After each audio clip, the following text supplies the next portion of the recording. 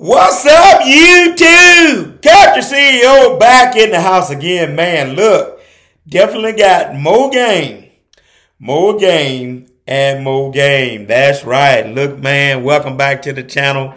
Yeah, I know y'all see it. I'm still repping them boys. That ain't changing for 2022. Y'all just got to deal with that, right? Got my Mac home representing them as well. But look, man, got some game ready to get back into it. Grind time, man. Share some things with you that have happened with me as of late that I think can be beneficial to you guys. So look, welcome back to the channel, subscribers, family, friends. Look, it's good to have you tuning in on today, man. Look,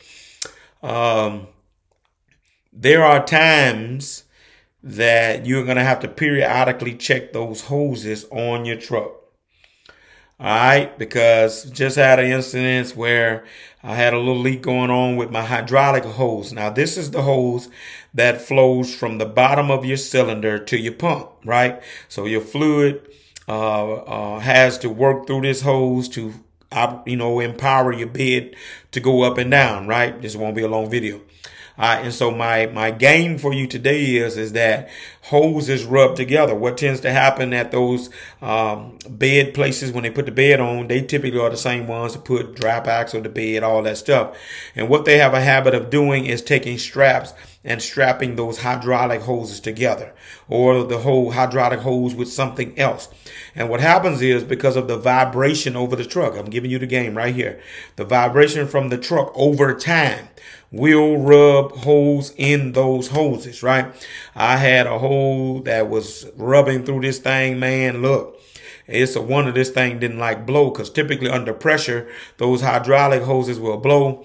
You won't be able to let the bed up, and it's a mess, right? Got to get somebody to get in there. It's a tight space, and try to take that hose out, put your hose on, drain, you got to drain fluid. It's a mess. Trust me.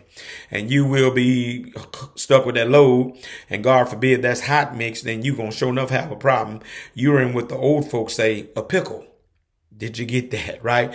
And so the game is, again, to check hoses, right? Hydraulic hose it was for me. And because they tend to put tie straps on them over time, vibration.